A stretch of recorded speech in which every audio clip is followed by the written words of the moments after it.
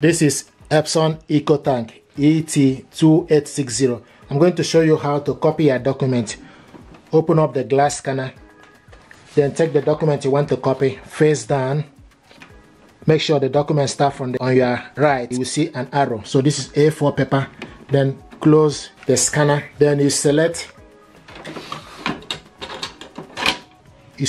this button is for you to copy color, and this button is for you to copy black. So press this button once to copy color.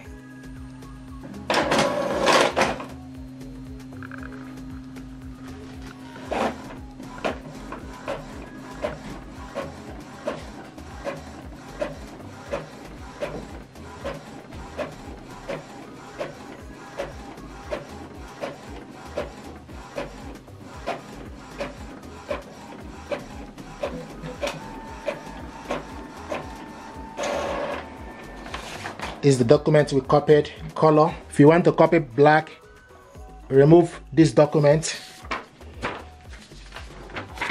put the second document you want to copy, for instance the glass scanner face down, close it, then you press this button black.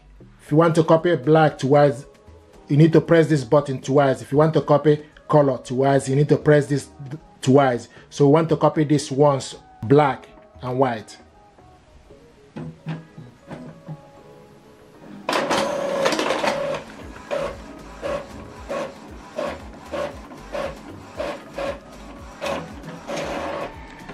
So this is the document we copied, black and white, one page. So this is how to copy a document from Epson EcoTank. Thank you.